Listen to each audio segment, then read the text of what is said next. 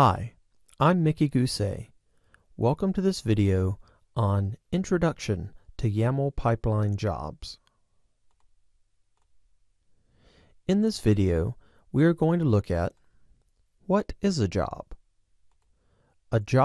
versus a deployment job, the three types of jobs, and job dependencies and timeouts. Now, in this video, we are just touching the surface of jobs in Azure Pipelines, and future videos are going to dive into even more details of how jobs work. So let's start out with, what is a job? You organize your pipeline into stages and jobs. And in our previous video, we talked about stages. Now, every pipeline has at least one job, and we saw that previously in that we could either specify that job, or if we only had one stage and one job, you could actually leave it unspecified. Now, a job is actually just a series of steps that run sequentially as a unit.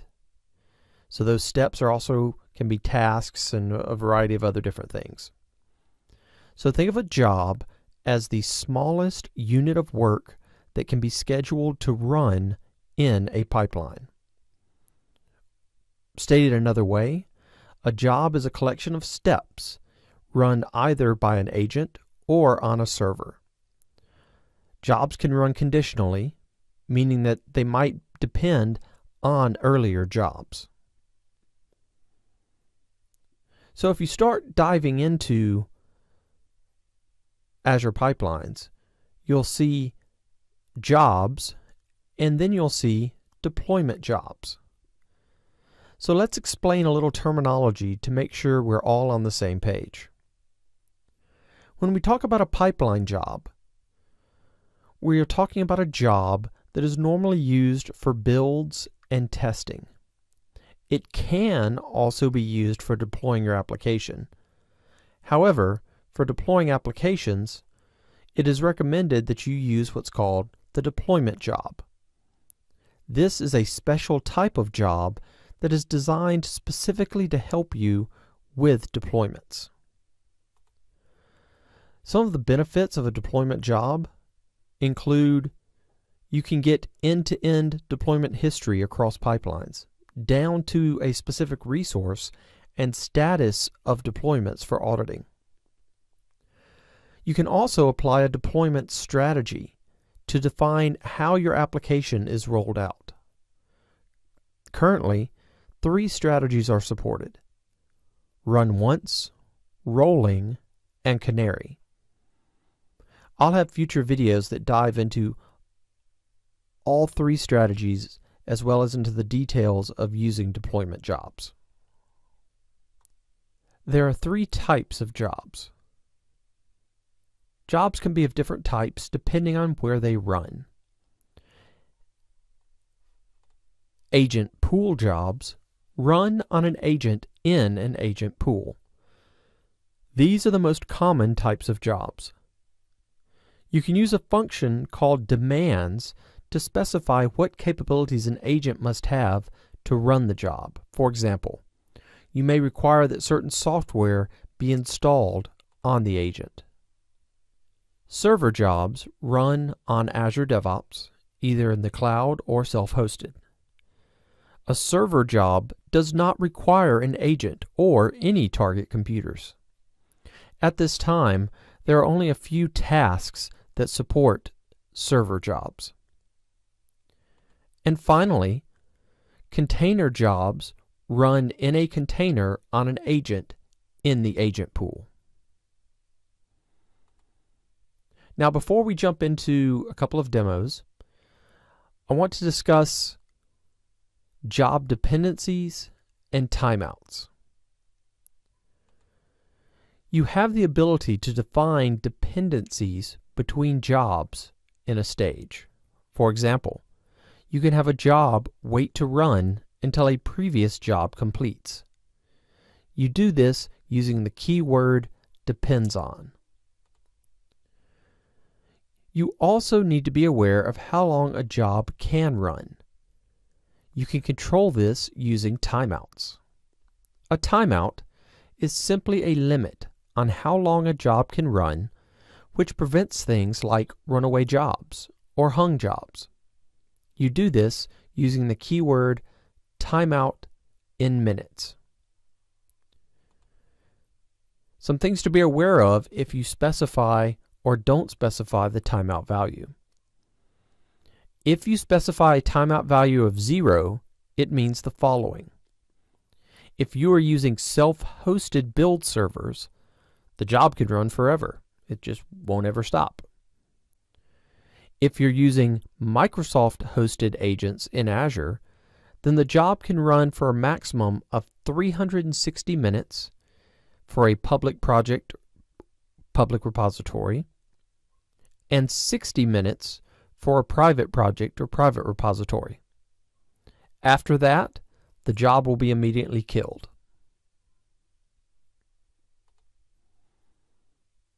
So, let's look at some examples of jobs and how we can specify dependencies and timeouts. We looked at dependencies previously with stages, and it's going to be very similar with jobs. So here we are in our team project in Azure DevOps. And remember, this is a public team project with a public repository. That allows me to take advantage of having some extra free pipelines. And you can see in my repo, I've created a folder called 006, playing with jobs. This is where I'll be putting my different files. And here I have my YAML file for the first demo that I'm going to do for you. Now, if we look at this YAML file, we can see that it's being triggered manually. We're running this on a Linux image, and we've defined a stage. And then in that stage, we've defined two different jobs. We have job 1, which has just one step, which is write out J1. And then we have job 2. And you'll notice that in job 2, we've defined that job 2 depends on job 1.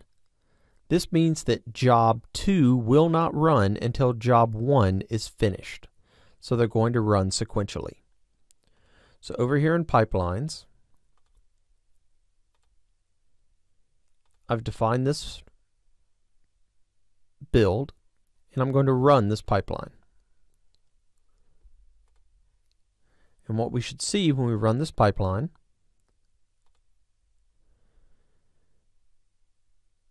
is that job 1 is going to be queued up to run, but job 2 is just going to sit and wait until job 1 finishes. So they will only run one at a time.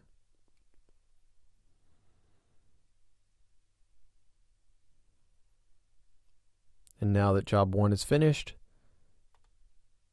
job 2 is now in line to pick up an agent so that it can run. And now we can see that job 2 is running. So we can use the depends on statement to specify a dependency between two jobs so that one job doesn't start until the other job is finished.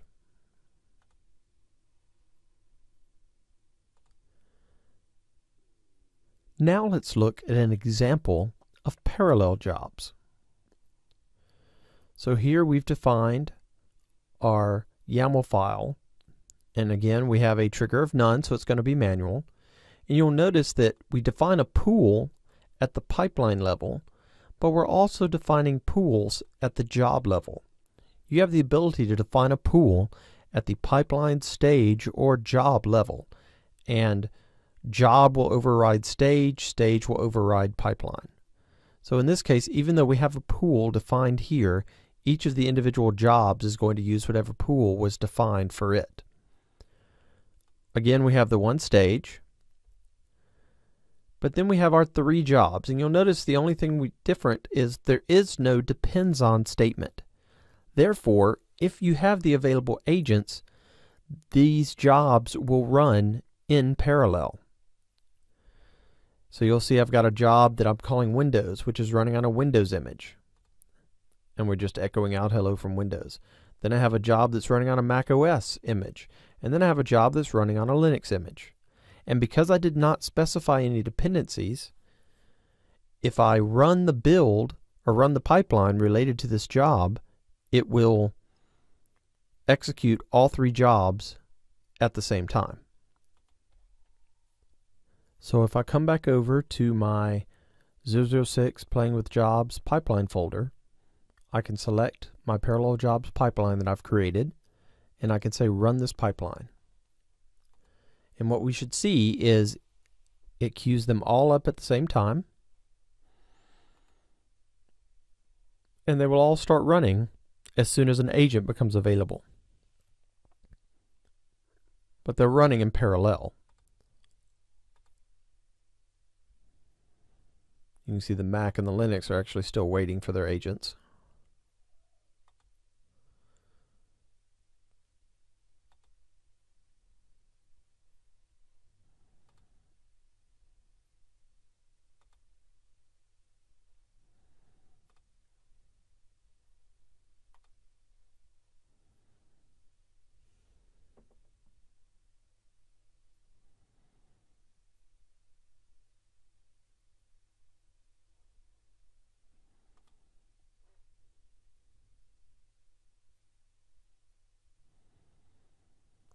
So in this case, the demo didn't quite show what I wanted due to the uncontrollable nature of when agents are potentially released.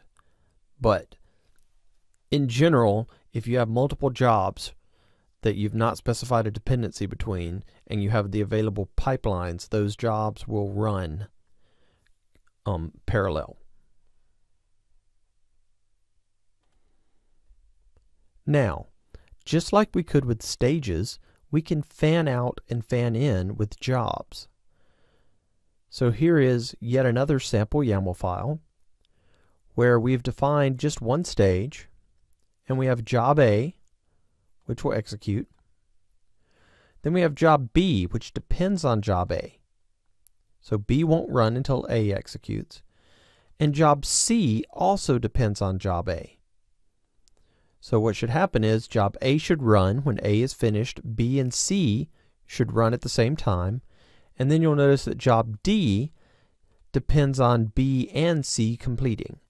So here we have job A running, we fan out to jobs B and C, and then we fan back in to job D. So let's go back under pipelines, and let's take this pipeline and run it. So we have A, B, C, and D. And unlike the stages, which had a little more of a graphical view that showed you the fan out and fan in, here we just see all the jobs under this particular stage.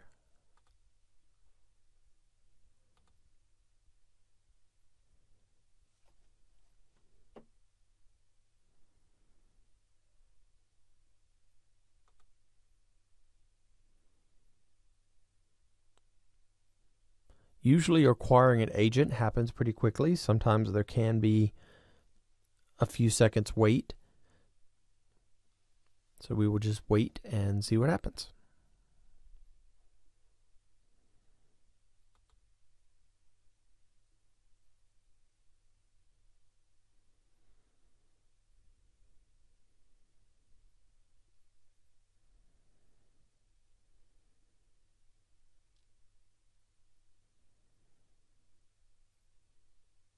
There we go. So you can see that A ran. Now B and C are being queued up at the same time. Notice that D is still gray.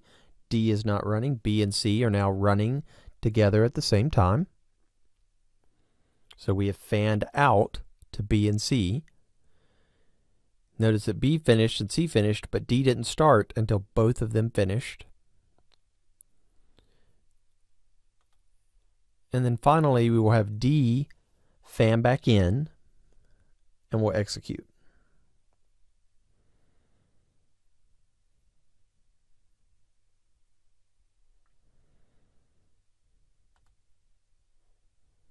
If we go back and look at the trip report, then we can see that all of our jobs completed successfully. I have one final demo I want to show you, and that's what happens when a job times out. So here we've defined a YAML file where we have one stage and one job, and we've defined the timeout for that job to be 1 minute. So if the job doesn't complete in 1 minute, it's considered bad and we want it to stop. Now what I've done is I have one step in here, and it's a task that runs some PowerShell. And all this PowerShell does is it writes out going to sleep. It goes to sleep for 3 minutes, and then it wakes up. Then it writes waking up. Now this is going to go to sleep for 3 minutes, which should go over our timeout of 1 minute, and we should be able to see the results of what happens when you trigger a timeout. So what we're going to do is take our job, or take our pipeline, and we're going to run this pipeline. And we'll see the job gets queued up. And what should happen is once the job starts running, it should hit that PowerShell task, and after a minute, the job should time out. So it's going to seem like a really long time, but we're just going to sit here and watch this run and see what happens. You can see the inline PowerShell has started running. It's going to sleep. It wrote out going to sleep, and now it's in that 3 minute sleep loop. So we should see in about less than a minute, it should time out and give us some kind of message.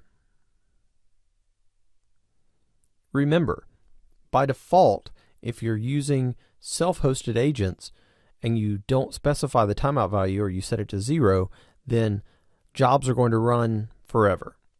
If you're using Microsoft hosted agents and you have a public project and a public repo, you get 360 minutes before it times out. And private projects and private repos get 60 minutes. Okay, there you go. You can see the job running on the hosted agent ran longer than the maximum time of 1 minute because we specified a timeout of 1 minute. And it's got a link for more information, which will talk about the timeouts. But you can see we get back a message saying there was an issue. You'll notice that the build failed. And if we drill in, we can view the error message related to why the build failed. And it says that the job ran longer than it was expected, and therefore that task got canceled. And the whole job was canceled because it ran longer than expected.